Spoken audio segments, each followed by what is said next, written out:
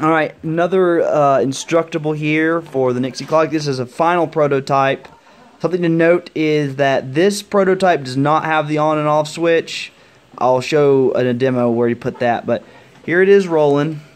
So as you can see, it's I've plugged it in a little bit wrong, but this is minutes, hours, seconds, and I just happened to plug the hours in the wrong spot, but it is working. And this platform, or this thing that I've got here, is a prototype for my case on this clock that I'm gonna make. I'm gonna get it mirrored aluminum. I'm gonna, you know, polish it up. But so anyways, you've got your power supply coming up, and for the last step, you know, you've got to make another split off this cable. So you know, you've got these multiple female ends. I've had to split another one off.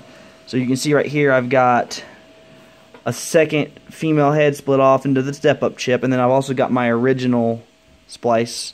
You've got the step-up chip wires coming up and out, and I've got it going into the ground row.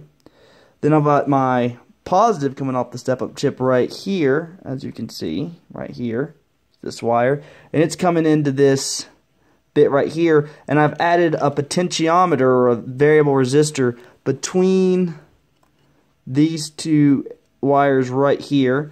And I was going to try and have it dim or brighten the tubes, and it sort of works, but, and this was off the cuff, but if you increase your resistance too much, you can see there it begins to degrade or decay off your numbers. If I turn it all the way up, I mean, like here on this 3, you can see that it is obviously, like, there's a 4, you know, you see the top of the 4 is not there, but if you were to turn that resistor all the way back down to no resistance, you can see the 4 light up. So a little too much resistance there, but so yeah, on that right hand side, I've got all my 175 volt high stuff in. On this side over here, I've got all of my ground, and then in the middle here I've got my 5 volt and ground logic for all the shift registers. Got my DS1307 back here running with the well, this one doesn't have a battery, but yours is going to have a battery in it.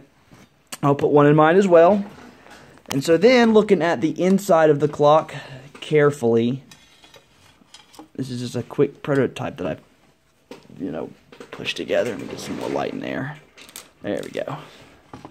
So here's the back of those chips.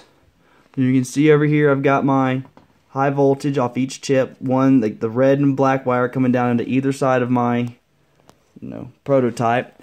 Then I've got my data wires, the yellow, blue, and green one. And then a red and a black one for my 5 volt logic. And then you can see where I've got standoffs, hold them up. And I've got, you know, 3 different sets of the circuitry coming in to the housing. Let's put this back down. Woo! See, guys? You see? Got to be careful.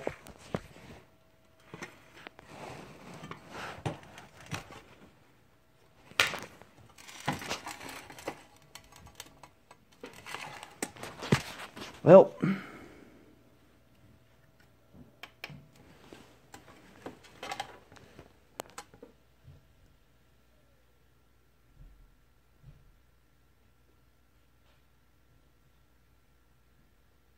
and I believe the clock is still running.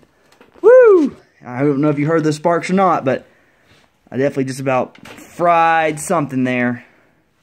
Not good stuff. But that is the final working prototype.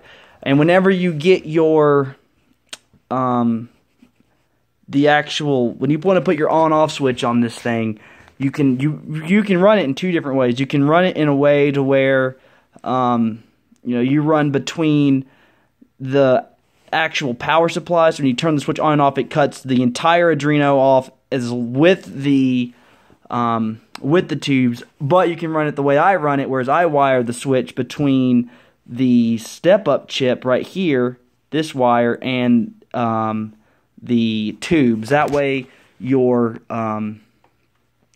tubes turn off, but the Arduino keeps running, and that saves the battery life on your DS1307, so you don't have to you know, you don't have to change that battery out or worry about losing time. I also originally designed this for an older gentleman who does not know how to code, so I wanted it to be able to hold time for as long. I wanted to have like a 7-year lifespan. But anyways, there it is. Final testing prototype. When I get this mirror finish and all that, I'll make another video for my final clock on this one.